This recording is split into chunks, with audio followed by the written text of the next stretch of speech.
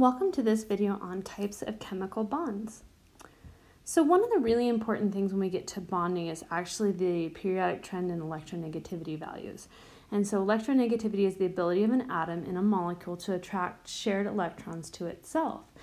I think of this more as just their ability to attract more electrons to themselves, but this is actually the textbook definition. So if we take a look at this trend, we will see that we have the highest value right up over here, this 4.0, and this is actually fluorine.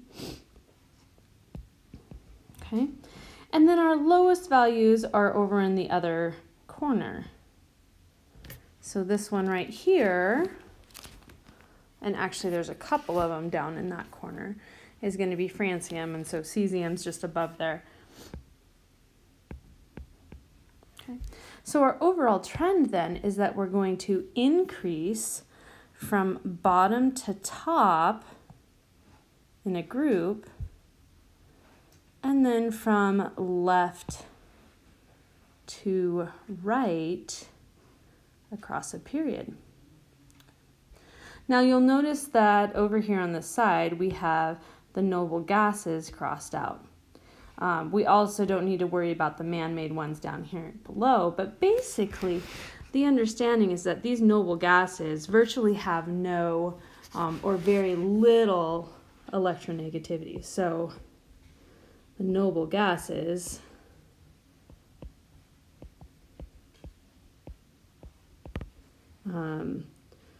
have no or very little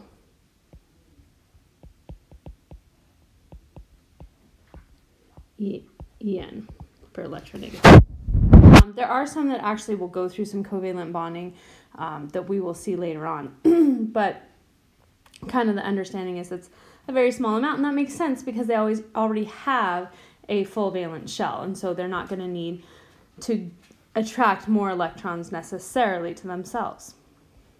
So why do elements bond? Elements bond to become more stable, and in the process of that, they're trying to lower their overall energetics. And when they do that, their electron configuration becomes that of a noble gas, and so that's kind of the idea behind this. And so they're going to do something with their valence electrons in order to look more like the noble gases, okay? So we're going to do something with these valence electrons to look more like a noble gas. And so the things that we tend to see them do are to either gain, lose, or somehow share valence electrons to get to that noble gas electron configuration. All right, so let's take a look just at types of chemical bonds. We're going to talk about metallic first. We're going to come back and do a little more with metallic later, just to make sure we have a kind of broad understanding of this. But metallic bonds are going to be those where we have metal cations that are surrounded by what we call a sea of electrons, or another way of stating that are delocalized, so sea of electrons, or delocalized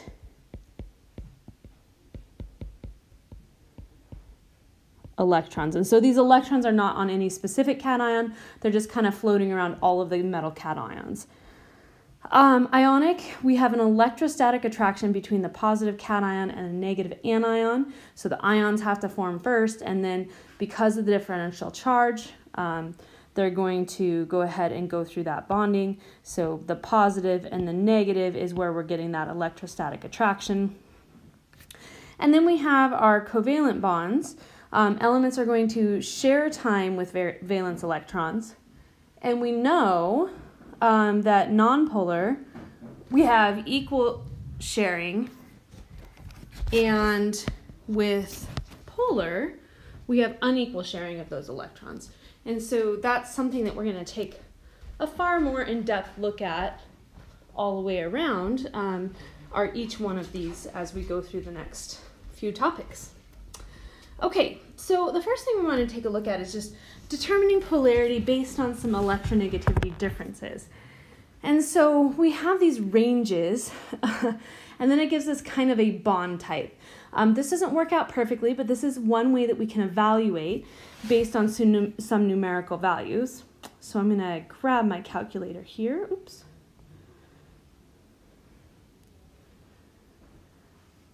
All right, so we want to determine the polarity of these bonds below. We're just looking at just a bond between two different elements.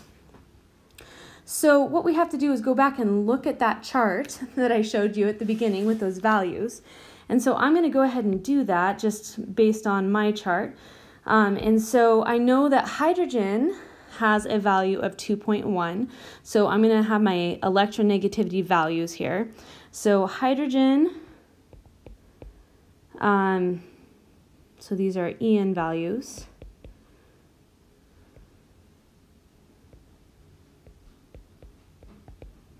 Hydrogen is going to be 2.1.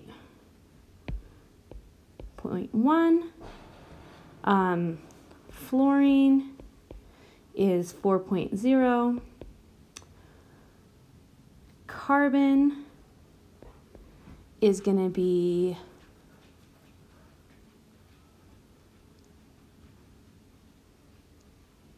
2.5, I believe. Yep, 2.5. And then nitrogen is going to be 3.0. Okay. And so we want to find the difference. So for the first one, we're going to take our 4.0 for fluorine. Okay, so we take the bigger number minus our 2.1. Okay, and we get an electronegativity difference. Okay, so we're looking for our EN difference.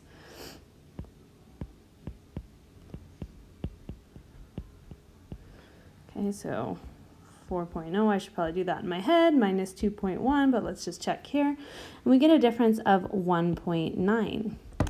All right, so when we look at this, we find that 1.9 is going to fall into this category right here. So this would be polar covalent. Okay, so this is going to be polar.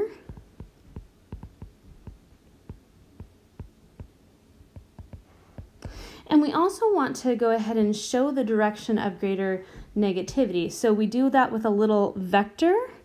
Okay, so the higher the electronegativity value, the more negative or the more time those electrons are going to spend with that. And so we're going to point that in the direction of fluorine because that had the higher value. And then hydrogen, we kind of have this little plus end. The other way that we denote this is we can say that the hydrogen end is slightly positive. We have that little Greek symbol sigma, and then a positive sign, and then the fluorine is slightly negative. So those are all different ways that we can take a look at these bonds. So then we get to hydrogen and carbon. And so we're going to have our 2.5 minus our 2.1. That gives us 0.4. And so the interesting thing about 0.4 is we see that that's kind of where we overlap. In this particular case, we consider that to be nonpolar covalent. So this one is considered to be nonpolar covalent between the hydrogen and the carbon. If it's nonpolar, we're saying they're pretty much sharing equally, and so we don't need to write the vector quantity or any sigmas, partial charges on either end, because we consider them to be sharing those equally. And then finally, we have the one between hydrogen and nitrogen. So we're going to have our 3.0 minus our 2.1. And that's going to give us our 0.9. Okay, so 0.9. And that, again, is going to be polar nonpolar covalent.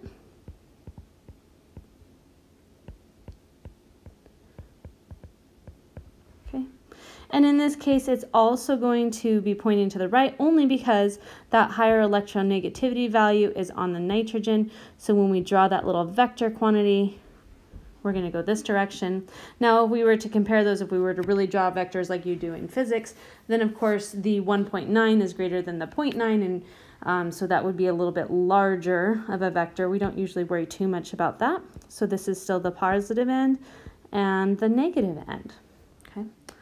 And it's interesting because sometimes we'll find things that have nonmetals that will actually show as ionic, which isn't the case. So this is kind of a good way to look at electronegativity difference, but it's not the only factor in determining this covalent versus ionic type of a situation.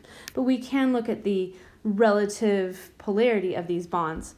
So the other thing that we can do is we can look at increasing ionic character. So we just said that this one, the EN difference, so for each one of these, this one was 1.9, this was 0.4, and the last one was 0.9. And so if we want to determine the order of increasing ionic character, then what we would do is we would go, okay, well, the lowest, okay, the lowest, or number 1, would be our nonpolar covalent. And then even though both of these are polar covalent, the HF and the HN, the second one would actually be, okay,